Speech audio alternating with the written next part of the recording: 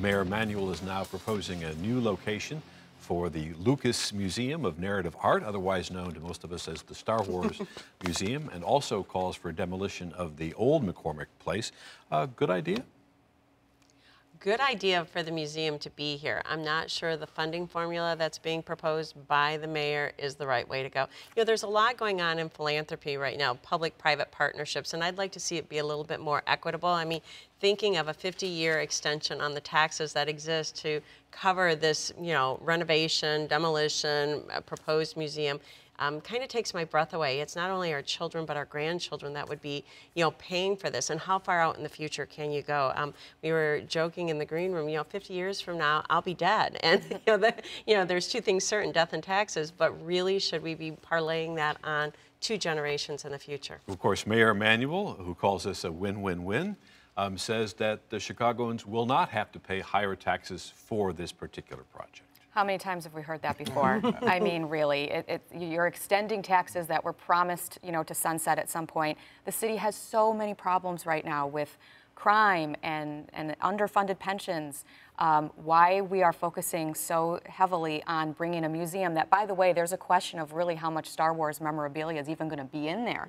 It's really George Lucas's art collection. It just seems like a person with clout is getting, at the front of the line. I would say the art scene in Chicago is an internationally renowned civic strength. And our cultural institutions attract talent, tourists, and investment to the city. They create jobs. The construction alone would create thousands of jobs, and once the museum is established, it would support at least 350 full-time jobs.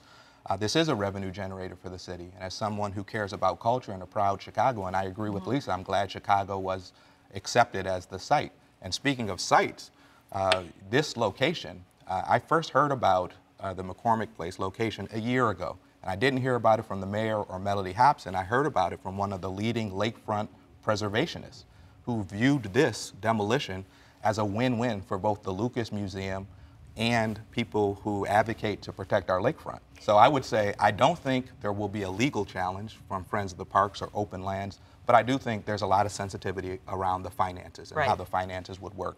And I think the mayor would say the tax burden would be passed along to tourists because a lot of the taxes would apply to hotels and for restaurants and car rentals at the airport. But the devil is in the details, and we're not just talking about continuing those taxes. We're also talking about borrowing, from what I read in the Chicago Tribune, $1.2 billion. Right, and hoping that the donation made by George and Melody would cover the servicing, the finance servicing on that. And just to be clear, Melody Hobson is George Lucas's wife. Right. We should clarify. Right, and they would, right, and they would make that donation, which is wonderful, but I think it's unequitable right now. And I do agree. I love that we're such a cultural hub in this country and in the world, and that the arts are here. But there's better public-private partnerships that could be explored other than a 50-year extension on the taxes that exist. I'm from Bronzeville, so I can't wait to have a Lucas Museum and an Obama presidential library. I'm looking for both too. Should we give the mayor some credit for thinking big, Kristen, here? I mean, sure. I think he thinks big in a lot of ways. We're redoing Navy Pier. He's reworking the riverfront. But I can't, I am a calculator girl. I'm always bringing out my calculator. We have all these stories about families leaving the city, middle-class black families, millionaires. I mean, you can say bye-bye, but they are the engine of the city because people don't want to continue to have this property tax burden.